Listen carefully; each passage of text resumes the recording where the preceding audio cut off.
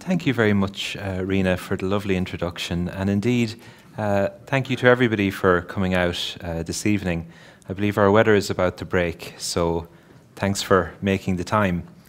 I'm delighted as well to be joined by my friend and colleague Finn Van Gelderen, and I feel Finn in particular delivers a very powerful testimony of recovery. And I know last month recovery was the topic which we would have looked at in this particular series.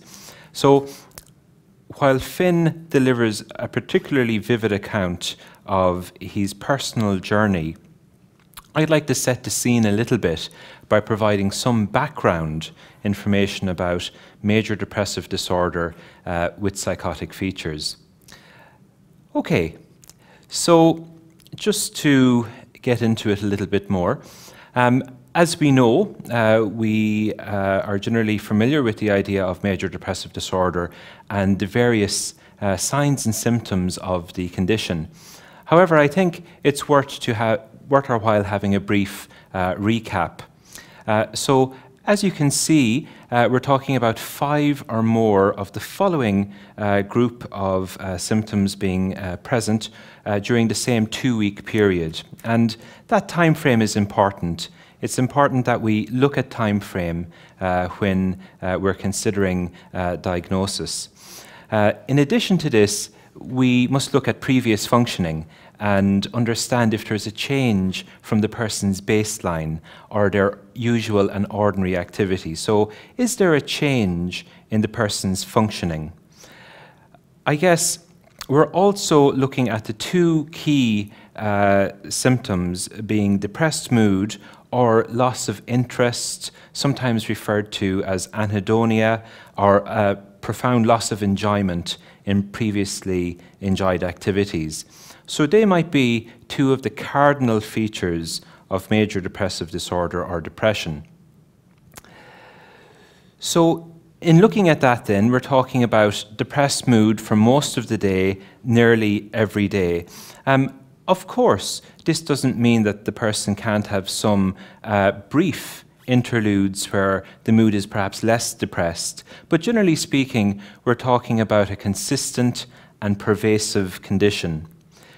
Sometimes, too, people may experience a change in their mood over the course of the day, sometimes referred to as diurnal mood variation, where the person's mood may improve as the day progresses or sometimes disimprove as the day progresses, sometimes referred to as diurnal mood variation. So we're also looking at what I might term biological features of depression, where the person's appetite is affected, the person may experience weight loss or weight gain, the person may encounter insomnia or hypersomnia, which is oversleeping. And insomnia in particular can be a difficult experience because occasionally a person can have difficulty getting to sleep or initial insomnia. Other times a person might have middle insomnia or a broken sleep pattern. And other times still a person might have early morning wakening. And of course, it's very difficult to feel refreshed or replenished when this is the case. And sometimes this can almost perpetuate a cycle of depressed mood. Psychomotor agitation or retardation nearly every day. So the person might be quite restless, which would be the agitation. The restlessness is something which is observable. Our loved ones or the people around us would be able to see this restlessness or agitation. Other times the person may be very slowed up, and this feeling of being slowed up can manifest itself in a physical sense, but also in a cognitive or a thinking sense. Fatigue or loss of energy nearly every day, and of course sometimes major depressive disorder or depression can be mistaken for other general medical conditions because some of these biological or physical symptoms of depression can mimic, I guess, other physical general health conditions. An example might be hypothyroidism or a thyroid dysfunction. I guess the feelings of worthlessness or the excessive or the inappropriate guilt, these cognitive symptoms or these emotional symptoms are particularly troubling and I guess distressing for a person. The piece about inappropriate guilt I feel is significant when we're looking at depression with psychotic features or psychotic depression, because we're not simply talking about feelings of guilt towards the illness or a feeling of guilt because we are unwell or have been unwell. We might be talking about something somehow more pathological than that, something which may not coincide with reality. A person, for example, may feel guilty of committing a crime, which in fact they did not commit. A person may feel that they are sinful in some way, when in fact there is no objective reason necessarily to feel that way. And these feelings, they can be overvalued, but they can also reach delusional intensity, which is something we'll return to in a few minutes. The inability to concentrate or the indecisiveness is another very difficult experience, because as we all know, perhaps we're trying to go about our day's work, maybe we're in school or in college, and it's difficult to keep up with our usual routines. And of course, most significantly, the recurrent thoughts of death, the suicidal ideation, perhaps with or without a plan. And we know that any expression of suicidal ideation must be taken very seriously indeed, must be followed up assiduously, and I guess treated with the utmost concern that it deserves. So these are some of the I guess, cardinal signs and symptoms of depression taken from the Diagnostic and Statistical Manual 5, or the DSM-5, which would be I guess, a manual produced by the American Psychiatric Association, which would outline all the criteria for the different mental health conditions. Of course, some people would say we shouldn't get too caught up with the idea of labels. And indeed, a diagnosis can, for some people, and in some cases, change over time, or people can experience remission. However, as an area of scientific study or as an area of medicine, it's important that we do have, I guess, a sense of rigor when we come to look at any condition. I should add, of course, that diagnosis is really the place of a psychiatrist or a registered medical practitioner. And I'd be conscious in presenting these slides that they are given for information purposes. And of course, I think the role of the psychiatrist in terms of really unpacking, the different experiences can be significant, alongside the person's own lived experience. And, not to labour the point, but I think that's why Finn's component of tonight's talk is so important, because what we really must do now is, instead of, I guess, an expert client, perhaps doctor or client-clinician relationship, we must look at this idea of collaboration and ask the question, what do you think? Because I think the role of the clinician is very important, and it's very useful to be able to work with the clinician. But the person's lived experience, the subjective experience, in many respects is where it's at in terms of listening and identifying what's really happening. But just to look ahead for a moment and see what we mean when we talk a little bit about reasons why major depressive disorder mightn't apply in an individual person's case. There must be significant distress or impairment in the person's functioning. Now, this might be the person's family life, it might be the person's work life, it might be the person's social life.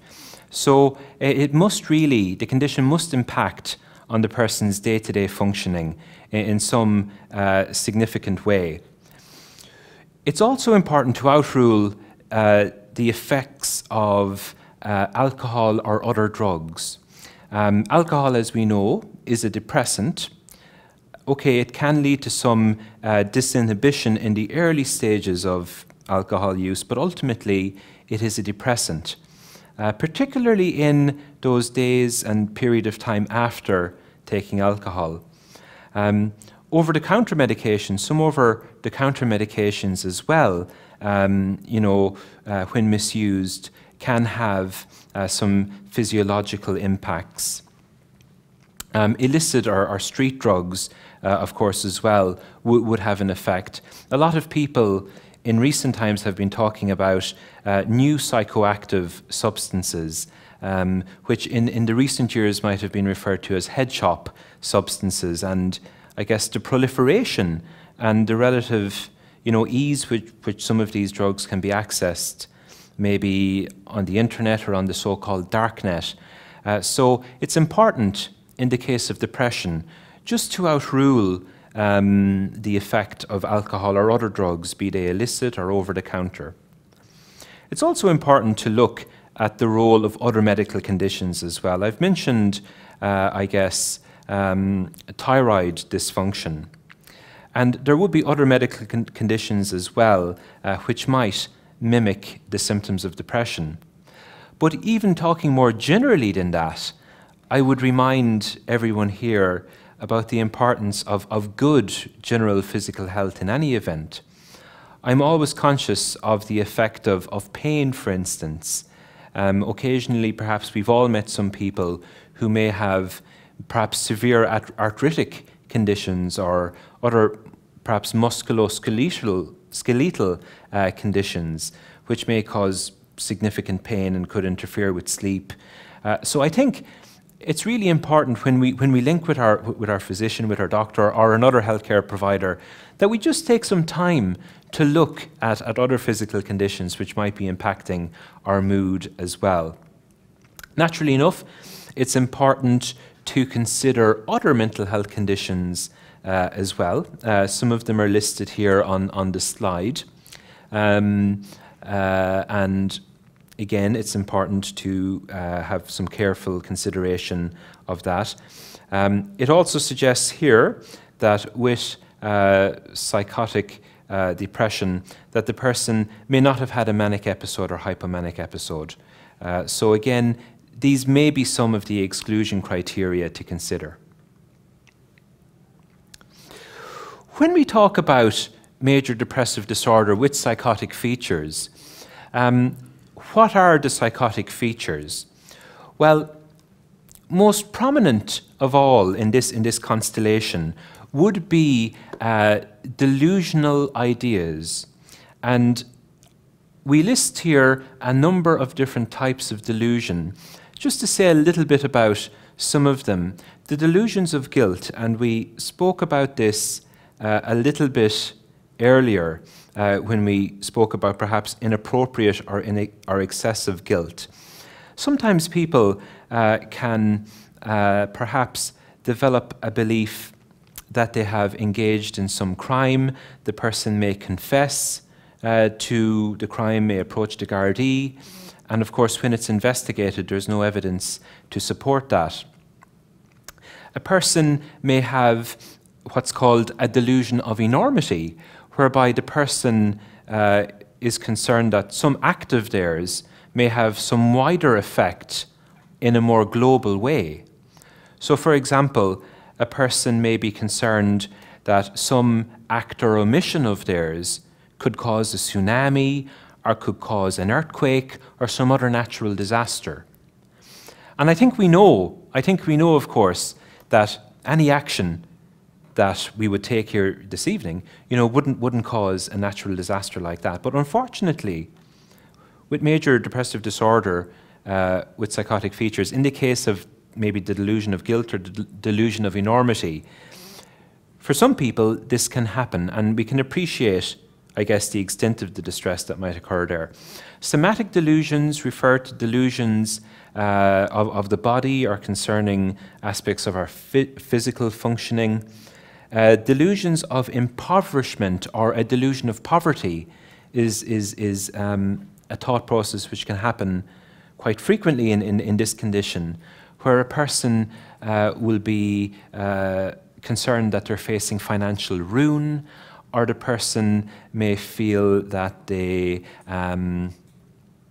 I guess, somehow have no access to money, or that their family may become destitute.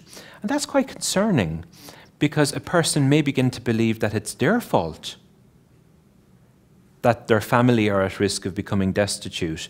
And a person may begin to believe, in all earnestness, that their loved ones may be better off without them.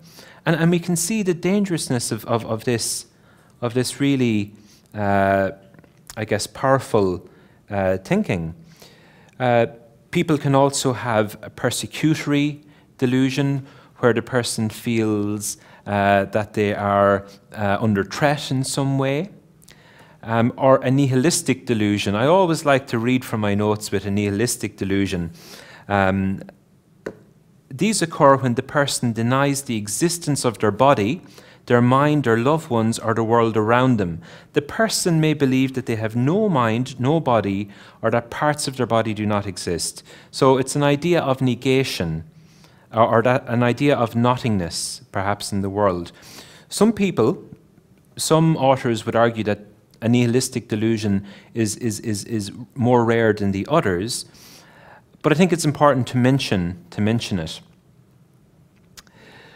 Of course, when we look at delusions, I think there are certain key characteristics of delusions which we need to take into mind when considering if a thought process actually reaches delusional intensity, or perhaps does it not reach delusional intensity. Is it, for example, an overvalued idea, or a thought which we're just placing too much emphasis on at a given moment in time? So we're looking at the person's description of what's happening, the person's own account in their own words regarding what's happening. We're also looking at the onset and duration. How long has the person had this belief? Is it a belief which the person has held over the last 10, 15 years, or is it a more recent change from the person's previous thinking process? You know, is there a marked change in philosophy, in outlook, perhaps in political leaning, or in other areas of our lives? So again, we're looking at how recent and I guess the length of time the person has had that belief. We're also looking at the frequency. You know, is this belief with the person every day? Does the person perhaps think about this 2 or 3 times per week, 2 or 3 times per month? So we're looking at the frequency as well to try to unpick the nature of the belief. The degree of interference that the belief is having with the person's life. So something I would always ask is, has the person acted on this belief? So say, for example, because of this belief, perhaps we move out of our house. Perhaps we stop seeing a particular friend. Perhaps we stop going to a particular location. Perhaps we stop using the telephone because of this belief. So does it impact on our behavior or on what we do? Is the person distressed by this belief? A lot of the time, naturally, the person will be distressed by the belief, but we can't assume it or we can't take it for granted. We need to ask. What is the degree of conviction, or what is the degree of meaning the person places upon this belief? Does the person believe that it's 100% true? Does the person think that, well, actually, you know, I thought this was true, but actually I'm not so sure. I think it might just be something I was concerned about. I'm not really convinced by it now. Or is it the case that the person feels that this might be part of an illness process? Maybe this is something which is in my mind. Or in fact, is it something which is definitely happening, which is, I guess, externally influenced and mediated by others? So these distinctions are important.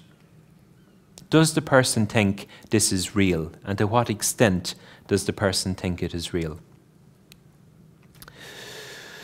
Of course, in major depressive disorder with psychotic features, the delusions are only present during the context of the depressive episode. They resolve as the depressive episode resolves. The other key grouping of symptoms of psychosis that a person can experience would be hallucinations.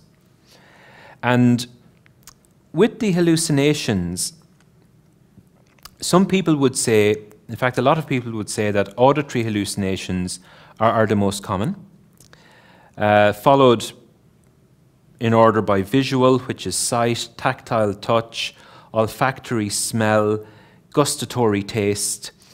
And regrettably, the hallucinations are often, again, distressing and derogatory in nature. The person can be very afflicted by this derogatory commentary or a voice or voices. And again, the person may believe with a large degree of conviction that these voices are real and they are generated by some external source. Okay. Just a couple of final points before I hand over to Finn. I did say I'd be brief. In the DSM-5, mood congruent psychotic features and mood incongruent psychotic features are mentioned. And what this simply means, a mood congruent psychotic feature is a delusion or an hallucination. The content is consistent with the typical depressive themes of guilt or low self-worth. Whereas in the mood incongruent psychotic feature, that isn't the case. Depending on which textbook or which source you read, which article, there are different rates given, but generally speaking, for major depressive disorder with psychotic features, it's said that 4 people per 1,000 in the general population may experience this condition, and higher rates, up to 15 to 20%, are seen in those people diagnosed with major depression. And indeed, up to 25% may be seen in those people who are in an inpatient setting who have major depressive disorder. So there can be little doubt about it, I feel, that this condition is concerning. It's very distressing for the person, for their family members and loved ones. And there is an argument, in fact, that more research and more study of this particular, I guess, subgrouping of depressive presentations is merited. And, you know, perhaps others mightn't agree with that statement, but certainly I think there is scope for more study of the treatment options. So I'm going to hand over to Finn, and we'll have an opportunity for some questions towards the end. And I look forward to hearing from you. Thank you.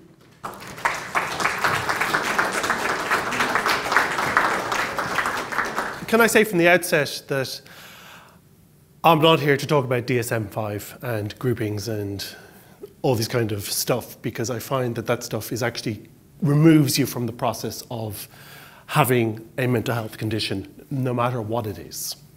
And I want to tell you a little bit about myself. Now, from the outset, I have schizophrenia. So I have an illness with psychosis. And Timmy asked me to come here and talk about psychosis and about my journey and my story and my life to try and bring across a real version, a reality to what Timmy is classifying and talking about. But from the outset to say that I have schizophrenia. I have suffered from depression in the past, but generally the depression has been brought on by, I have had a psychotic episode, I have been hospitalized, and within 3 to 6 months I have a depressive episode after having had a psychotic episode. So it's a very particular way it happens for me. And yes, I have been given medication for schizophrenia. I've also been given medication for depression, but I no longer take the depression medication, I take the schizophrenia medication, and I have done for the last 22 years of my life. So my story, Life Confused. Over 20 years ago, I had a psychotic episode on a film set in Clara, County Offaly. I had a psychotic episode that was so severe that I ended up in hospital within 24 hours of having this episode. I became increasingly unwell over a period of days to a level that I had stopped sleeping for 4 or 5 days. And to put a word on some of the delusions and hallucinations I was having, I remember walking down the road thinking, I need to find a park, I need to find somewhere peaceful, I need somewhere where I can calm down and everything will be okay. And I was walking down the road and the cars were driving up and down the road and the window wipers of the cars were going like this, and I thought that way meant yes and that way meant no. I thought I'd been drugged, I thought that I had won the lotto. When I went to hospital, which was actually St. John of God's, I wasn't involuntarily detained, but I signed myself in. I thought I was signing away a jackpot. I had no idea what I was doing. I had no idea what was going on. And then I ended up in a hospital in front of these people, the multidisciplinary team. Now, I'm pretty sure a lot of people in this room know what an MDT is. But if you don't know what an MDT is, I'll quickly outline it.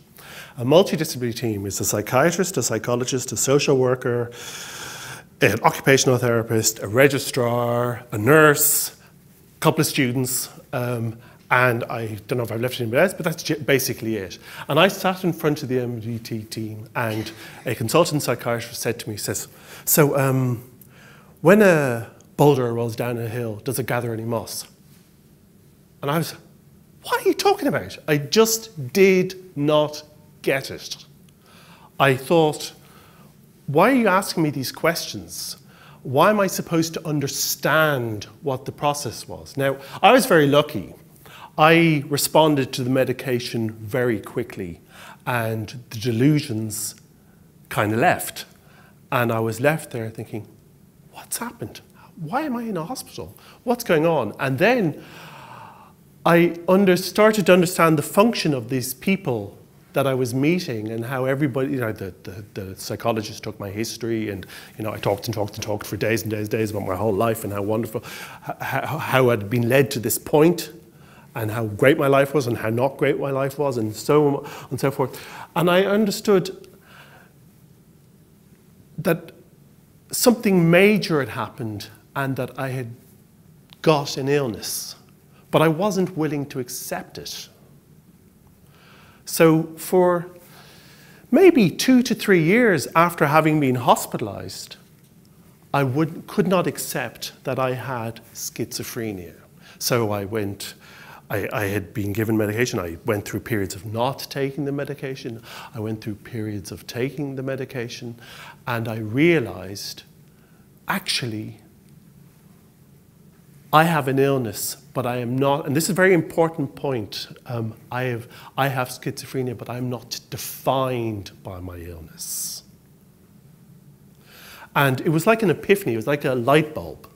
It's like, I am not defined by my illness. My illness does not make me who I am. It is just an illness that I have, and it is only part of me. So I had to learn the MDT and how to navigate services, and at the outset, it was terribly overwhelming, you know? But the thing is, I was given a diagnosis. Now, the thing about a diagnosis is it's a life-changing event. It really is. Now, I know I said, you know, I was kind of slagging Timmy off a little bit, you know, the DSM, but I'm not really, you know. I was given the diagnosis and I accepted it. But what does that mean on a practical level? You know, and I would just say a little thing about a diagnosis. About 30 years ago, I was across the road in St. James's being seen by a psychiatrist because I wasn't doing very well in my life. And after 40 minutes, I was told I had bipolar disorder. After 40 minutes, I was told I had bipolar disorder, and I walked away from that psychiatrist. And then 6 or 7 years ago, I had a psychotic episode, and it turned out I didn't have bipolar disorder. I had schizophrenia. But the point is that how can somebody make that call or judgment within 40 minutes of meeting you? Because I think the thing about a diagnosis is it takes time. As Timmy said, you've got to see the person's experience and the lived-in person and how they present themselves and how they feel and what's going on for them. Which brings me to the idea of psychotic episodes and delusions. And the thing about it is how do you, like I described it for you, you know, window wipers, left no. I remember having taken by train by the producer of the film, and this was a very public psychotic episode. This is, you know, when you go nuts in a film, like, you know, if you fart in Clara, they smell it in Ardmore Studios, literally within 10 minutes, you know. It's not a very pleasant experience. And I remember people ringing me up and saying, "Are you okay?" And I remember I found out who my friends were really quickly, you know. But just back to this thing about psychosis and delusions. I was in Houston Station, just around the corner, and I heard "shh," and I heard "shh," and I thought, yes, no. And I was trying to make sense of that and trying to process that information and understand what is actually ununderstandable. It's because it's frightening. And the thing about psychosis is it can be terrifying when you don't know what is real. When you're trying to judge reality, but the way reality is presented to you through either auditory or, you know, hearing voices or visual delusions or whatever. You know, I'll give you another example. I wasn't very well, and I went up to the bank machine, and I put the card in the bank machine, and I tapped in my number, and then a little sentence came up saying, "We're trying to steal all your money," and then it disappeared. And then about 5 weeks later, when I was okay again, I went back to the bank machine and said the sentence was actually something else, but I had misread it. And my brain had supplanted a message to me that wasn't real.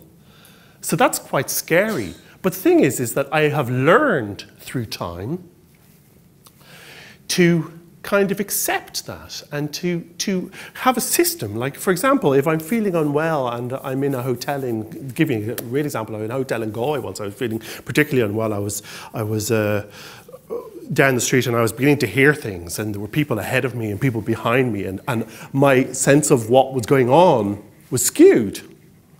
And I actually went to the hotel, I sat down, I ordered a cup of tea, and I started to calm myself, and I was looking at the TV going, no, that thing about the war in Iraq is really nothing to do with me. It's okay. I had the paranoid thought, and then I dismissed it. So I learned how to cope in that way, by allowing the thought, but learning how to dismiss them. Which brings me to my next point. You know, like, I know Anne Sheridan was here, I think, last month, and she was talking about recovery, but, you know, I want to talk a little bit about recovery and what that means for me, you know, and I know there are points of this that people may agree or disagree with, and that's okay, because I think recovery is for whatever it is for you that works.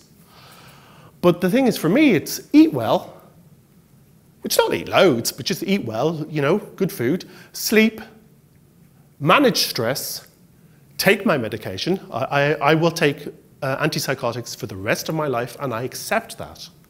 and I'm realistic. Now, let me tell you two stories about managing and stress and being realistic. I, a number of years ago, worked as a program leader on a film course down in Ballyfermot. I was the head of department, and it was a very stressful job, and I was facing into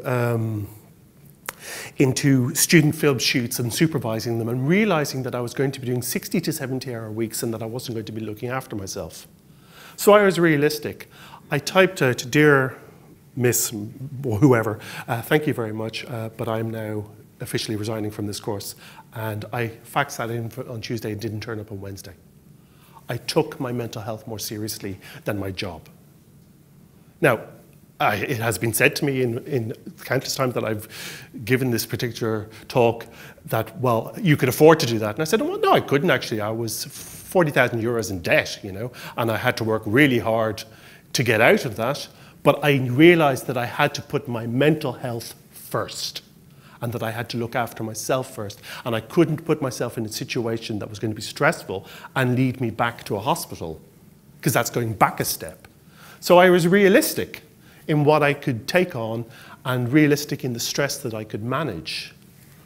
Now, the thing is that there's another one that I thought of earlier when I was looking at these slides on the way in the car, and I thought, oh, geez, of course, exercise. Exercise is great. You know, it releases endorphins, but not only does it release endorphins, it actually calms you down. You know, just to tell you, I was the head of a film course. I'm now a school warden. I'm now a lollipop man. I cross kids in Terranure, you know, and I work 10 hours a week. And yes, I have worked in the film industry, and yes, I will continue to work in the film industry, but my financial needs are taken care of. I'm lucky I have a wife who works also, but my financial needs are taken care of by being a school warden, and it's stressless. You know, so many times a day, and you know, it's great. And I walk to work and I walk back, you know, so I walk 6-7 kilometers a day, you know, and it's great. But I'm realistic about what I can take on, and I'm realistic about how much I'm willing to take on, which doesn't mean I won't make a film, because someday I hopefully will make another film. But I'm realistic about, you know, I have rules now. I will only work with people I know. I certainly will never share a room in Clare County Offaly with somebody I didn't know, like I did that time, which really added to the lack of sleep and getting unwell part of it. But it brings me to another point, is something that I have to deal with. And because, you know, I can talk about myself and everything, but let's talk a little bit about stigma. You know, this is not very helpful to somebody with schizophrenia. This is not very helpful to somebody with a bipolar disorder. This is not very helpful to anybody with any form of psychosis. 1,200 killed by mental patients. Shop 10-year skull toll exposes care crisis. You know, A, it's not true. B, just because you have schizophrenia doesn't mean you're a psychopath, because the media love to gamble these two words together. Psychosis and psychopath, they're readily interchangeable, but they mean totally different things. So let's just talk a little bit about stigma. There's like 4 forms of stigma. There's public stigma, such as the one I've talked about, the press and the media. There's prejudice. There's discrimination. I remember I told somebody that in my work in the college that I had schizophrenia, and that person never looked at me. Same since that point. I was the same person I was, but their whole attitude to me changed, which was discrimination. And then there's self-stigma, which is the real nugget. Now I'm going to tell you a story about self-stigma. I participate in a program called OLAS, which is an information program for people with schizophrenia and bipolar disorder, and it's an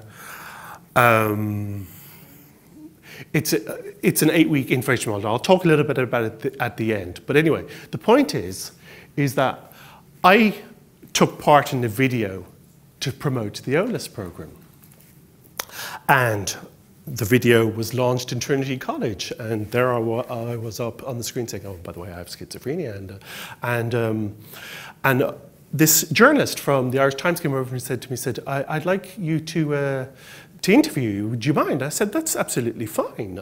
And I did the interview and I ended up in the newspapers and that was absolutely fine. But the thing was, I had never told my brother-in-law that I had schizophrenia. I was afraid. And why would I be afraid? But anyway, and the one day I was ringing my brother-in-law is a chief superintendent, right? And I was ringing him up for some legal advice. And I rang up and said, by the way, I've got schizophrenia. He says, sure, didn't we know? Didn't we read it in the health supplement of the Irish Times? You know? And sure, don't we love you anyway? It made no difference to him. And so I realized from that point that why should I care? Why should I care what people think about the quote-unquote psychiatric disorder that I have, or the mental health condition, whatever words you want to use, as long as it's not nutball, you know? But I had self-stigmatized myself. So that's another form of stigma. And then there's these interesting, and this slide came from St. Patrick's research, and I stole it from them, so thank you, St. Patrick's. But anyway, did you know that 1 in 4 people, 63% are aware that 1 in 4 will experience a mental health difficulty?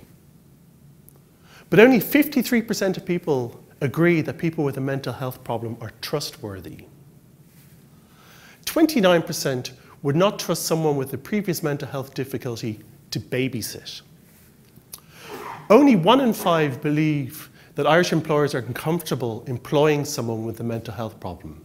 And I'm afraid these get a bit blurry because it was a small slide that I stole it. But then 67% agree that Irish people feel that being treated for a mental health problem is a sign of personal failure. Which I find that terribly depressing, to use a term, but I find that quite upsetting, really, you know. Only 28% believe that people with mental health issues are treated the same as everyone else. And only 57% think that Irish people would willingly accept someone with a mental health problem as a close friend. So, you know, I'm not here to be on a soapbox, but I am here to provoke you to think about the situation that you may be in, your close family may be in, your brother, your sister, your aunt, your uncle, whatever it is, and that the stigma that you or I or anyone may face through the journey of your life. And then it brings me to the whole idea of advocacy. Now, I'm going to open this up to the floor for a second. Does anybody want to give me the definition of advocacy?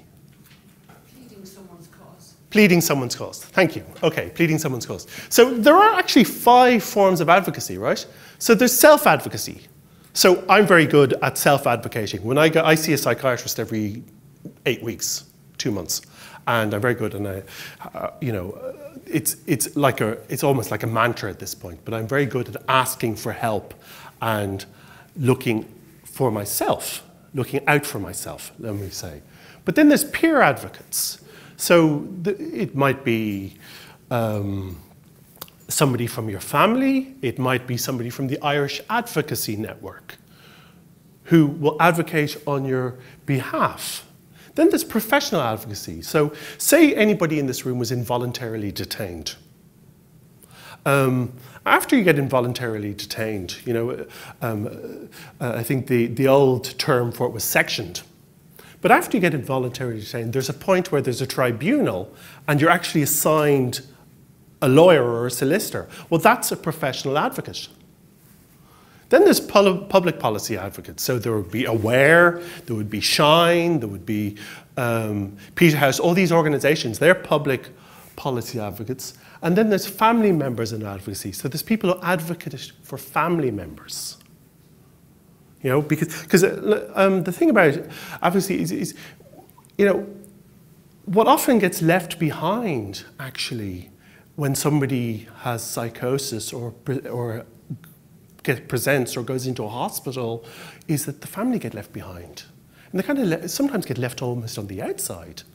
And sometimes you need to be able to advocate for that and to know how to ask questions and more importantly, to know who to ask questions. Because you know there is this, You know, my rights are my rights, and if I say I do not want my brother or my father or my mother or my sister hearing about my case, then under the Hippocratic Oath, the doctor has to respect that. But that doesn't mean that their doors are firmly closed, because information doesn't always have to go two ways.